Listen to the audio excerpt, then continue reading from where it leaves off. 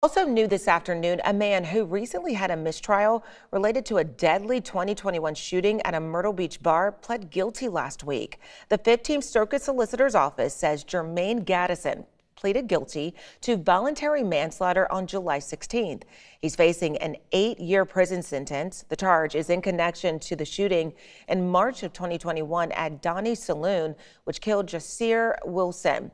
Gaddison, who tried in March of this year on a murder charge, he was tried, but the judge ultimately declared it a mistrial. Another man, Hubert Durant, is also facing a murder charge in connection to that case.